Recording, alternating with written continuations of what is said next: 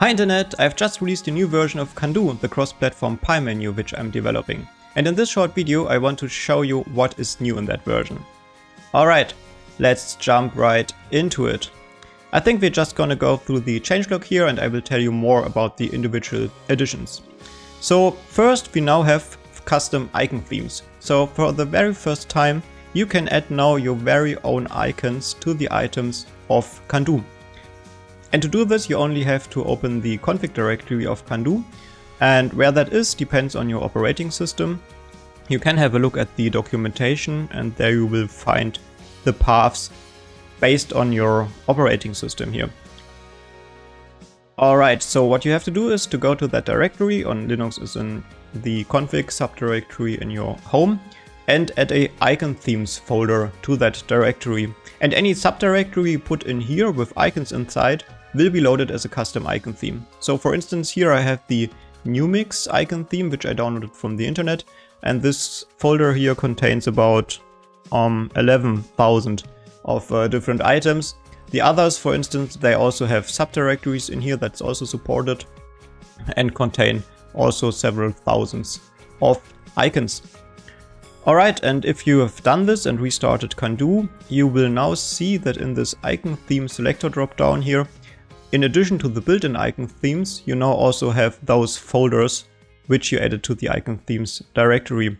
So for instance here you can now browse through the thousands and thousands of icons of the NewMix theme and choose whichever you like for your menu. Yeah, that's pretty cool. The next thing is that we also now have icon name tooltips in the icon picker. So if you hover your mouse over one of those items here, you will see the name, the file name of that particular icon, and this also works for the built-in icon themes. There we can also see the name of that icon. Yeah, and this is useful if you want to remember the name of an icon or want to find an icon again to use it later. Alright, next we can now copy items in the menu editor. This is also very useful. So if you want to duplicate such a submenu here, for instance, you can now drag it somewhere and hold the Control key pressed, and if you drop it then you will create a copy of said item. And yeah, this works for submenus and for other menu items as well. Alright, next we have menu templates. Yeah, the tab here in the middle, this was called stash before, this now got renamed to templates and it behaves slightly different. So to use templates you just have to drag something down here. Again, keep Control pressed if you want to create a copy down here. And you can now use this as a template to create an arbitrary number of copies of that item. So just move it up here and now you have a copy of this web links item. And this not only works in this menu, but also if you have a new menu, for instance, and you want to have this web links submenu in here.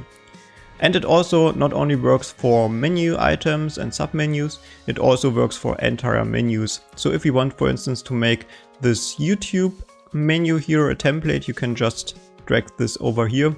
And now you can use this template to create an arbitrary number of YouTube menus here and base your new menus on that as a template. Alright, and to delete a template you just move it to the trash tab. Alright, I will also remove this new menu here. So next we have menu scaling. So this is a somewhat hidden feature, but you can now hit Ctrl+Shift+ once Kando is open to scale up the menu. And this will be helpful if you are on a high resolution screen where the menu used to be a bit too small. It will also scale up the menu editor, so this may also then look better on high resolution screens. To reduce the scale again, use Ctrl- and Ctrl-0 to reset the scale to the default scaling. Alright, next we have the anchored mode. Before we only used to have the centered mode for menus, so once checked the menu will always open at the screen center. Now we also have the anchored mode. You will find it now here in the sub menu. And if you enable the anchored mode, the menu will still open at your mouse pointer, but it will always stay at that location. So if you now select a sub menu, this submenu will not open at your mouse pointer anymore, but at the location where you opened the menu. And this way the menu will always stay at that exact position on your screen.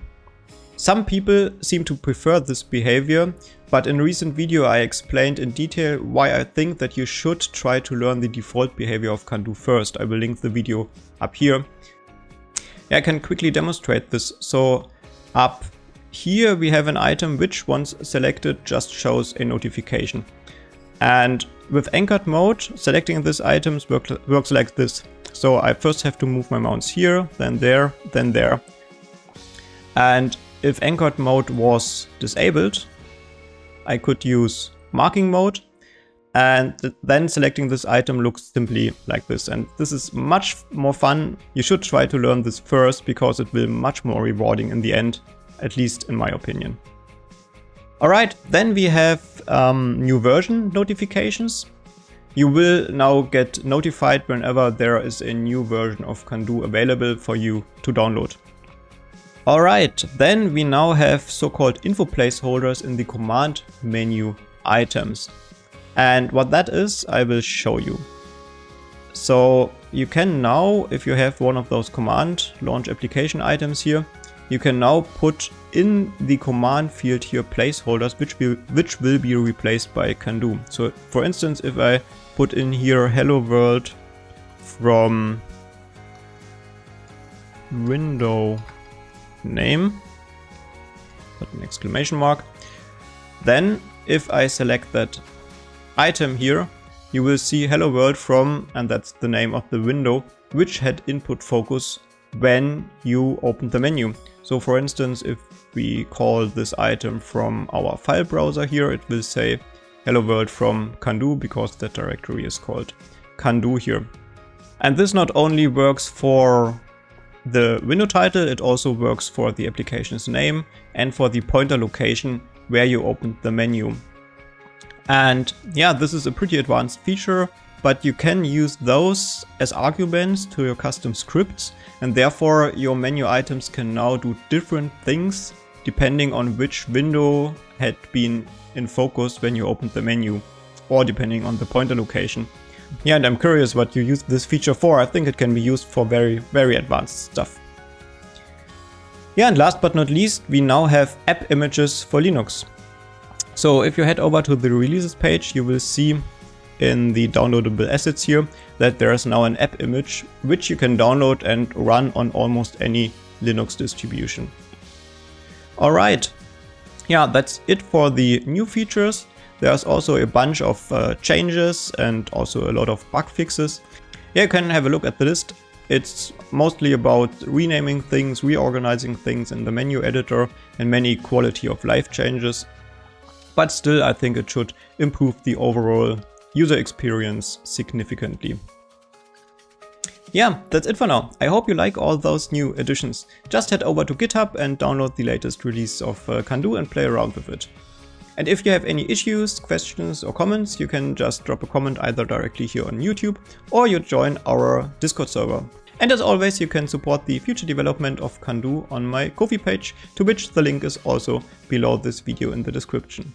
Alright, that's it for now. See you next time. Bye.